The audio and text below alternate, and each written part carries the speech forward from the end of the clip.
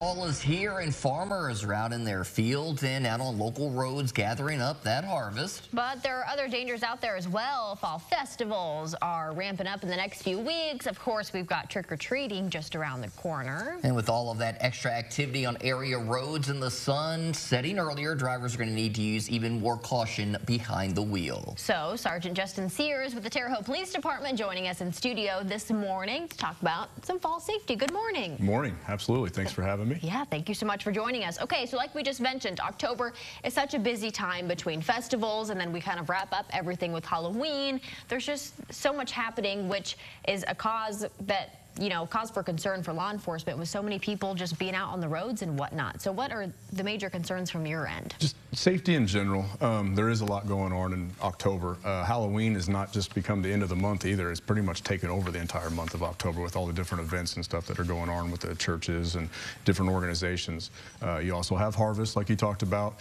Farm implements and equipment are coming in and out of the fields at all times. They don't move the fastest. Sometimes they're going to block the roads or delay you for a little bit, so we appreciate you being patient. Animals are starting to move around as well too, so a little extra caution.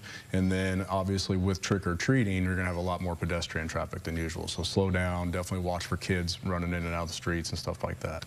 All right, so let's go into a little more detail about some of the issues you were just talking about. Farmers are out there, but they're not just in the fields. They have a lot of their tractors out on those country roads as well. What are the big concerns there? Yeah, speed is a big thing right there, because they can't maneuver the way that a normal passenger car can. They're holding heavy loads or in and out of fields. Sometimes it sometimes takes a little bit of time to get into the fields as they maneuver through the ditches and stuff like that. And then to get their grain or everything that they're harvesting to where it needs to go, they're going to be out on the roadways, and sometimes they take up both lanes.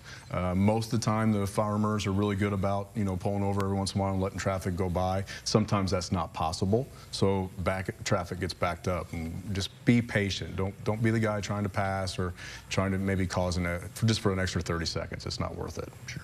And I know you mentioned previously wildlife more active in the fall months, and something in particular we seem to have a big problem with here is deer versus car accidents.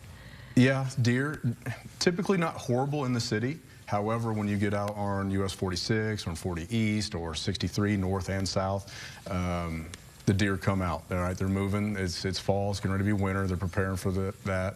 Hunting season's also coming up too, so it'll continue to move for a little bit. And we don't want people, they go to swerve or miss deer and stuff like that, and that's where accidents happen. Just be cautious of it. So, I mean, the recommendation is actually just hit the deer. I mean, as terrible as that sounds. It does. It sounds bad. However, usually you're more subject to injury or hurting somebody else if you go to make an evasive move or something like that you're not actually capable of doing. Not only the deer, but leaves out on the roads can cause the slick conditions as well as they start falling. Leaves like wet grass or cut grass, stuff like that too. Dangerous to motorcycles. They're still out. The weather's still doing pretty well until this weekend, like Julie said, maybe, so you get too cold for that. But leaves not only for pedestrians or bicyclists or around just walking around buildings sometimes, and be cautious. They're very, it's a slip hazard, can be. And I have a feeling your advice is going to be similar, but with all those fall festivals again coming up and Halloween, what kinds of safety concerns do those pose? There's all kinds of things that we can talk about with the Halloween and the trick-or-treating. Halloween's a great month right now. It takes over, like we talked about, the whole month. It's family events, the weather's nice, everybody's out. Prepare for it.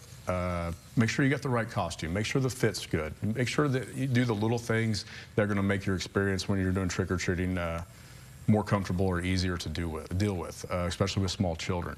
Map out your route. In the city, if you're going to be working multiple blocks, work one side for several blocks and then come back, so you don't have to go back and forth crossing the road repeatedly. Put yourself in that little extra danger that you don't have to. If you're going to hand out candy, make sure you hand out candy that's already, purchased candy from a store. We don't want you to waste your time with cooking stuff like that or making certain things, because the parents were going to say, unless you know it's from a family, a friend, or a loved one, we're going to say don't eat that, or we're going to not do that. If you're going to pass out candy, make sure your front porch, your lights on, make sure it's obstruction-free. We don't want people tripping on anything there doing that. And just be careful and have fun. I mean, there's a lot going on. Starting this weekend, you got different churches, you got the Terre Haute Center, or the Haute City Center, Moonlight, there's events everywhere. The trick or treats and the trunk or treats, and the police union's going to be downtown at First Friday. They're going to be doing stuff down there. I mean, it's a great month. So just be cautious so you can enjoy it. All right. Thank you so much, and thank you for joining us this morning. Yeah, thanks for having me. We'll put more tips on our website, mywabashvalley.com. Now.